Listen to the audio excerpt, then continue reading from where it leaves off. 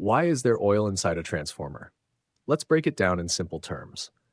Transformers, especially oil-immersed ones, rely on oil for two main reasons: insulation and cooling. First, let's talk about insulation. Transformer oil acts as a powerful insulator, preventing electrical discharges and short circuits. It has a high dielectric strength, meaning it can withstand high voltages without breaking down. This keeps the internal components of the transformer electrically isolated from each other and from the transformer casing. Now on to cooling. Transformers generate a lot of heat during operation.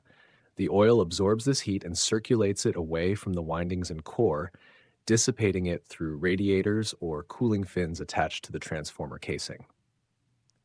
This process maintains a stable operating temperature, prevents overheating, and extends the transformer's lifespan. To sum it up, oil inside a transformer serves as both an insulator and a coolant. It helps keep the transformer running safely and efficiently. Let's break it down further. 1. Insulation. Dielectric strength. Oil's high dielectric strength prevents arcing and short circuits. Moisture absorption. Oil absorbs moisture, protecting the insulating materials. 2. Cooling. Heat dissipation. Oil absorbs and circulates heat, dissipating it through external cooling structures.